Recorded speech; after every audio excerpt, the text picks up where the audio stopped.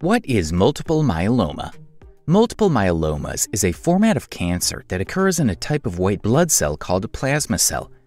Plasma cells help you fight infections by creating antibodies that recognize and attack microbes. Multiple myelomas cause cancer cells to gather in the bone marrow and displace healthy blood cells. Instead of producing useful antibodies, cancer cells produce abnormal proteins that can create complications. Multiple myeloma treatment is not always necessary for people who do not experience any signs or symptoms. For people who need treatment of multiple myeloma, there are several treatments that help control the disease. The signs and symptoms of multiple myeloma may change, and not at the beginning of the condition. When signs and symptoms appear, there may be bone pain, nausea, constipation, anorexia, mental confusion, fatigue, frequent infections, weight loss, weakness or numbness in the legs, and excessive thirst, especially in the spine or chest. Myeloma affects more than one place in the body, which is why it is sometimes called multiple myeloma. Myeloma affects places where the bone marrow is normally active in adults, such as the bones of the spine, skull, pelvis, rib cage, long bones of the arms and legs, and areas around the shoulders and the hips. Doctors know that myeloma begins with an abnormal plasma cell in the bone marrow, soft, blood-producing tissue that fills most in the center of the bone. The abnormal cell multiplies rapidly. Since cancer cells do not mature and then die like healthy cells, they accumulate by crushing the production of healthy cells.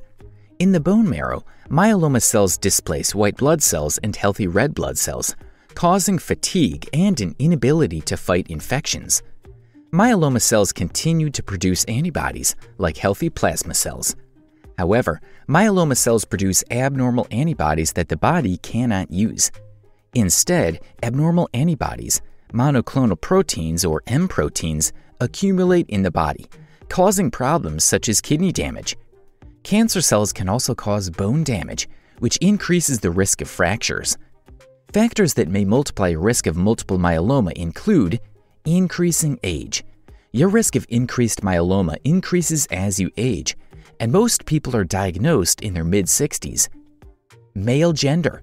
Men are more likely to develop the disease than women. Black race. Blacks are twice as likely to develop myeloma as white people. Family history of multiple myeloma. If a sister, brother, or father has multiple myeloma, they are at a higher risk of developing the disease. There is a decrease in kidney function. Multiple myelomas can cause kidney function problems, including kidney failure. Higher levels of calcium due to bone erosion in the blood can affect the kidney's ability to filter waste from the blood. Proteins produced by myeloma cells can cause similar problems. Low red blood cell count, anemia. As myeloma cells crowd out healthy blood cells, multiple myeloma can also cause anemia and other blood problems. Myeloma is a recurrent cancer.